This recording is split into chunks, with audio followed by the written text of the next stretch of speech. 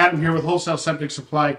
Today we're going to go over what type of pump you're going to need and what pump you should choose for the application that you have. There is some confusion out there on what pump I have. We get a lot of phone calls. Everybody thinks, they think they have a solids pump, or they think they have a grinder pump, or they think they need a grinder pump when they really need a solids pump, and so on and so forth. So we're going to clarify some of the questions and kind of misinformation that's out there on what pump and what style you need. So from my right to my left, this is a solids pump. This is a effluent / sump pump. This is a effluent pump as well. These are high head effluent pumps, these two here, or turbine pumps, some people call them that. And this is a grinder pump. So we're going to show you the differences in them, and when you're looking for a pump, what you really need. Now, there are some key things that you can do to find out exactly what you need as well. So on your solids pumps, you'll have a wider volute is what it's called, and that's where the water enters the pump to get discharged. And you'll see that this bottom section here is much thicker than the bottom section here, or on this pump. It's really thin. That's all there is on this, is these two pieces of metal together, and then it creates a vortex inside and discharges. On here you have all this room in order for that to happen, so it can pass much larger objects, and that's why it's called a solids pump versus an effluent pump. So on these pumps, you have a screen here and a screen here where the water comes in. The motor on this one is here, and the pump end is here, and the water discharges through here. And you can see that this is very small. So the purpose of this pump would be to pump filtered effluent. This pump, being a grinder pump, is made to chop up things in industrial applications and things of that. We also use them in applications such as you need more head pressure to overcome some things. You have to pump at a further distance. These are good as well. We're going to go over each individual pump, and I'm going to show you the differences in all of them so that you know and that you're educated on them, and also what to look out for when you're buying a pump, because they're not all equal as far as quality and the internal components. So we'll get into this right now. Okay, so the first pump we're going to go over is the solids pumps, and we're going to show you the difference in them. So the solids pump is used for, let's say you have there's multiple uses because there's multiple horsepowers, but let's say you have a shop, and the shop's in the back, you want to put a bathroom in it, and you don't want to have to put in a whole septic system. So you would put this type of pump in there in a basin, and then it would pump, or in a big tank, and it would suck up everything and then send it over to the septic system. So you would want this style of pump. And the reason is because you have different, this one comes with different flanges. This is 3-inch and this is 2-inch. So that's one way to tell also. Most of your solids pumps, I would say 95% of them, if they have a 2-inch discharge, it is a 2-inch solids pump, especially in your 0.5 horsepower to 1 horsepower range, which is the most common for residential use. Another thing that's different, that's a telltale on, is the size of the volute here is very large compared to this style pump here, where it's not so large, it's thinner. And also your opening on the bottom is 2 inches in diameter. So when it says it's a 2-inch pump, it means it'll suck up something 2 inches in diameter and it will spit it out. You could feed this thing golf balls all day long in a pump, and it would suck them in there and spit them out. So that is the difference in a solids type pump. You have a lot more flexibility with these style pumps too, where you could use them in an effluent application where you could put them in there as an effluent pump. The difference is they don't put out as much head. So you might only get 25 foot of lift out of this, where on a pump like this, you might get 35 to 40. So sometimes you need that in order for it to operate. But if you don't, this is a pretty good universal option to put on a unit, is a solids pump. So there's not much difference as far as RPM and all that is concerned on these versus these as far as the motor speed. But you get more versatility out of it. So, and that's what you would use a solids pump for. This is a 0.5 horsepower pump. It has a float switch attached to the side. You want to be mindful when you're putting it in your tank that it doesn't hit the wall or get hung up on the wall. It's a wide angle float, so it has to come up wide and then it turns off and goes down.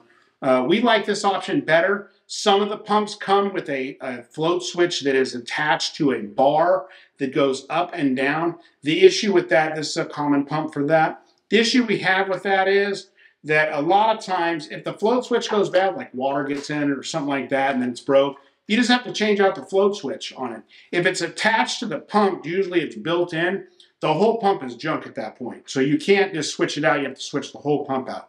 So we do like this float switch arrangement better than the attached float switch to the pump that's built into it. It just gives you more flexibility. They're just better, okay, in our opinions.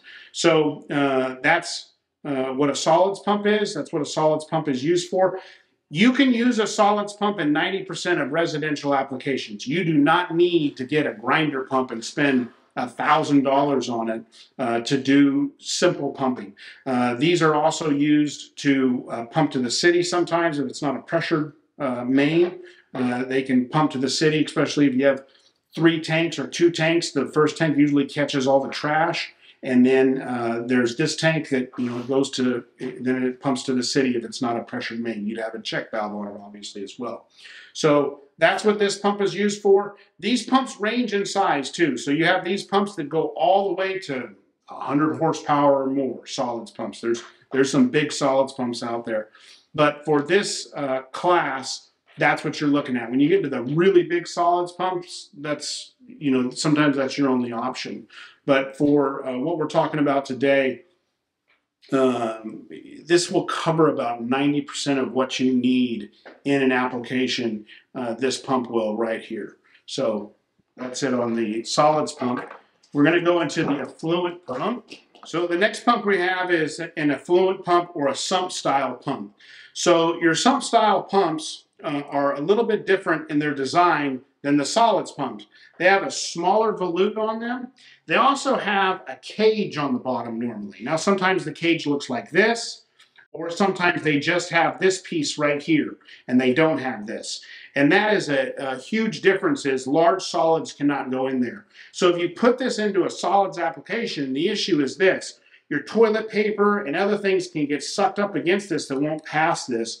They'll starve the pump with water, and the pump will get really hot and it'll burn up because it's not moving any water, floats in the on position, pump's just running and running and running nonstop, and then you have issues. So the piping is also smaller. This is 1.5 inch compared to 2 inch. So there are some major differences in what the pumps do and what their applications are. So a lot of these are used in sump applications as well. So there's some confusion on, I have a sump pump or I have an effluent pump. They're pretty much the same thing, okay, as far as design, volute size, other things. Some pumps tend to be a little bit smaller in some applications. Sometimes they can be bigger. But in a sump application, you're not going to have any kind of solids coming in there. It's mostly just water, and that's what they're designed for. Effluent, you can have some solids, but generally the water is pretty clean. Effluent means final treated sewage water, and that means the water should be pretty clear. There should not be a lot of solids in there, things of that nature. So that would be what this pump is here. So these are pretty common in a lot of the northern states that have basements that don't have sprinkler pumps, things of that nature. There's a lot of these out there for that application, and that's why they're so prevalent out there, and there's some confusion on them. Another identifying marker on all pumps, there should be a plate that is put in them. All the high-end reputable companies they put this in there. And this doesn't get damaged, and it's imprinted too, because you'll get some sediment and corrosion and things, but you should be able to tell, and it'll give you a model number. This is an N980002. So, and then here's the model number, N98D, half horsepower, 150, gives you everything. So it gives you your voltage, it gives you your amperage, it gives you how many phases it is. This says it's a half horsepower, 115 volt, single phase, 9.4 amps. So it gives you the data manufacturer and your hertz. Most pumps will have some kind of plate, and they might not give you all that information, but they will give you voltages and phase, and they will give you horsepower. Sometimes you don't have the model number. Most of them will have that as well. So the data manufacturer, not all of them have that, but it's good to know that. And then you can go, oh, this pump lasted 8 years, or this pump lasted 10 years. So that gives you an idea of the quality of the pump that was in the unit, and you'd probably want to buy that again. So we'll go over that on the next pump. I'm going to show you guys the internals of the pump, what it looks like, and they're all pretty universal in how they're built. So this is a cutaway of a pump and what it looks like internally, and we've taken the bottom part off so we can remove this and show you the bottom. You can see that there is a seal here, and that seals water from getting into the motor.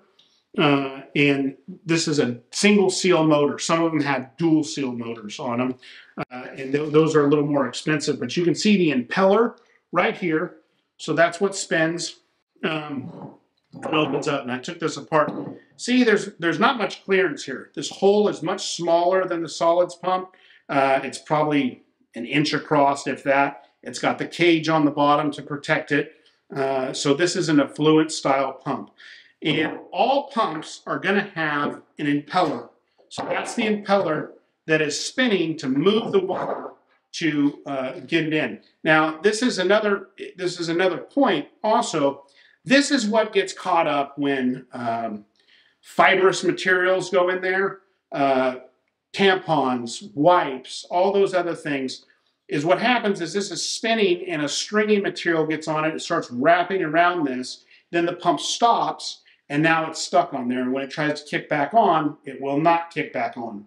So these are not designed to do that. And there's another pump that we're going to get into down the road that is designed to chop that up, and sometimes even those have problems. So this is the impeller. They all have an impeller in there. And the impeller design is important. Some impellers will do higher head, some will do lower, more volume.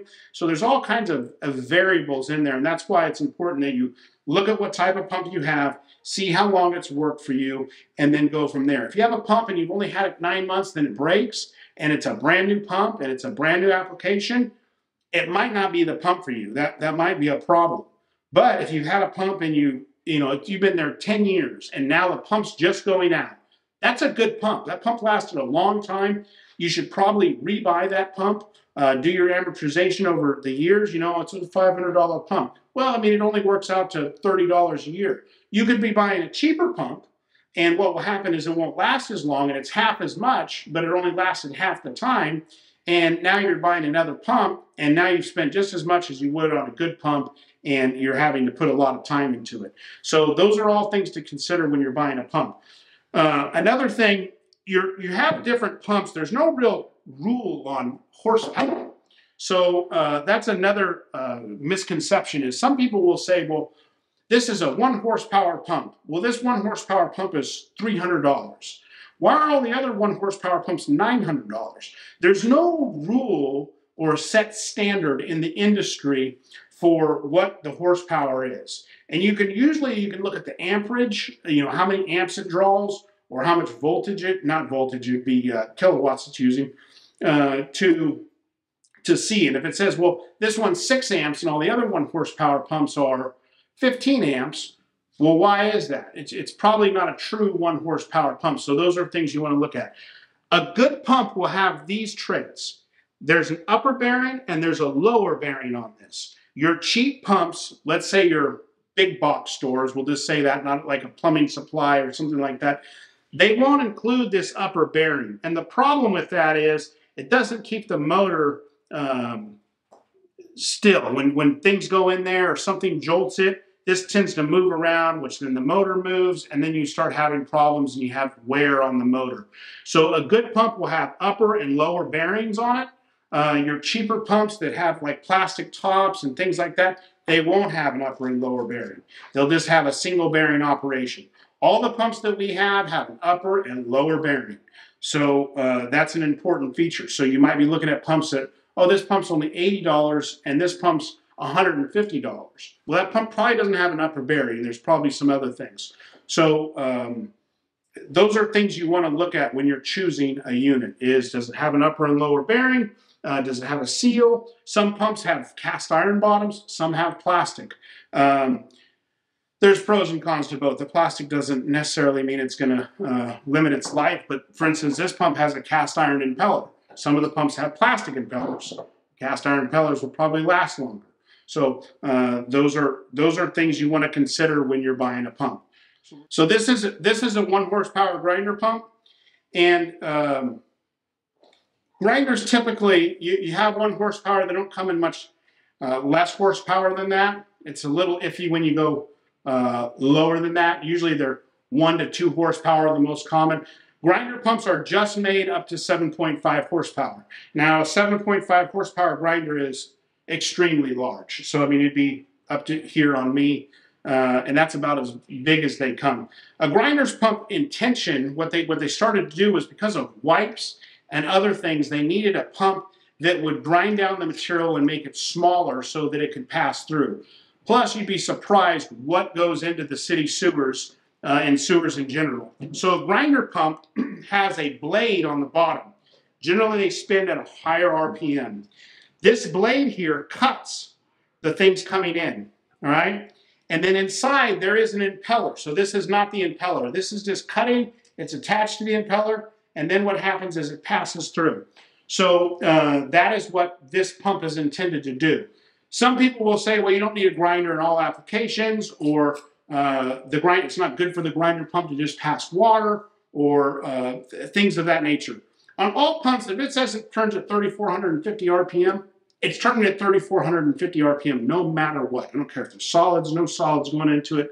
All pump, that's just the speed that it is. It's constant speed motor. So this is what a grinder pump does. Now, the thing is on this, not everybody needs these. A lot of times, if this is going to, if your house is on a city sewer and you have a lift station, you would put this on there. It'd go from your house into the little lift station, and it's getting grinded up, it's getting sent to the city sewer. Some city sewers have what's called pressure main, so you need the head pressure that this produces. This is about 50 head versus the other ones at 30. And you need that pressure to push through the check valve to get into the city sewer. Then you'd use a grinder pump. Some people have, we've run into applications where they need the extra head pressure because they're pushing it an extreme distance. So they need extra head pressure from a pump that can do that, and you would use a grinder. The downfall on the grinders are this. The solids pump we showed earlier, that'll probably do 90 gallons a minute or more. It'll do a high volume of water. This pump, 30 gallons a minute. So it's not going to do the volume of water, so you can get caught up thinking, well, it does a lot of, it does it at a high head, but it doesn't do the volume. And that's basically because of the volute. This is also spinning at 3,400 RPM. The other pumps are usually at 1,750, so this is a much faster motor when it's spinning. And the reason they do that is they want that blade to cut anything that it comes into contact with. I do not, on a grinder pump, the power definitely needs to be turned off before you go in there. Don't ever stick your hand in a tank. I mean, I don't know why you'd want to, but people do some dumb things. Just don't do it. Like, oh, it's bound up. I'm going to stick my hand down there and try to get it. This thing will cut your hand off and your fingers really fast. It's just extremely dangerous to do. Make sure the power is killed, everything's off before you work on these. So that's a grinder pump. Not everybody needs these. They are an option. This is a Zoller. This is a 1 horsepower Shark. It's a great pump. They make great units. So we have that. This is what we call a high head effluent pump, turbine pump, sprinkler pump. There's different names for them. Really, they're a high head pump. These pumps were initially designed for water well applications. So these go down a 4-inch pipe. The pump is 3 inches in diameter. It gives a little bit of clearance, and they go down hundreds of feet to where the water is and then pump them up. Septic people figured out, because we, in a lot of states we spray, these provide enough head pressure to put in a septic tank, and the water is clean enough after it's treated to use this as a pump, and they last a long time. So that's what these pumps are here. This pump here is a bottom suction pump, so this design is a little bit different. These were originally intended for cisterns, so they could draw down as much water as possible in the cistern before water had to go in there, and that's why the intake is on the bottom. These pumps have a cavity here where you can put in a 3-inch pipe to kind of get them off the bottom of the tank, because solids will settle on there. So that's why, you know, they have that on there. They also come with a cap that raises them up a little bit. All your pumps in this range, in the 1/2 horsepower, 95%, I've heard some with an 1.5-inch discharge, 2-inch discharge, it's very rare, or 1.25 inch. Okay, they all have built-in check valves, all those things. It's not recommended to remove the check valve. It's actually needed for the pump's operation. It's actually good. If you remove the check valve, then water that's in there can come back. It's not a good thing. So leave the check valve installed. These pumps are very prevalent in your southern states. So where sprinkler and dripper are prevalent, these are prevalent. Texas, Oklahoma, Louisiana, Mississippi, all those states will have this type of pump. They're pretty common in Washington as well with drip systems, but this pump is highly prevalent in that. It's only used for filtered effluent. And what that means is that you have a trash tank, you have an aerobic system, you have a clarifier that clarifies the water, and it's not completely clear, but it's pretty clean. And then it goes into a pump tank. Then this pump is in there and it pumps it out. So that's what these pumps are intended for. You will not see these on a pumping it from a shop to the house, or pumping it from the house to the city sewer, or anything like that. That's what these pumps are intended for. These pumps come in a wide range of horsepowers. I would say 90% of the pumps sold are 20 gallons a minute. There are some 10s and a couple of 30s, but the majority of them are 20 gallons a minute, and that's what is the most prevalent out there for this type of pump. Some of your commercial applications will have bigger pumps, 1 horsepower, 2 horsepower. They need to move more water, they have more spray heads, but in general, if you're a homeowner, 90% chance it's going to be one of these 2 pumps that is in there. It'll be 115 volt. It'll be a 20 gallon a minute pump. So those are the different types of pumps, what their applications are, what you need, and things like that. That's it. I hope you guys have a great day. Subscribe, hit the like button, and we'll see you on the next video.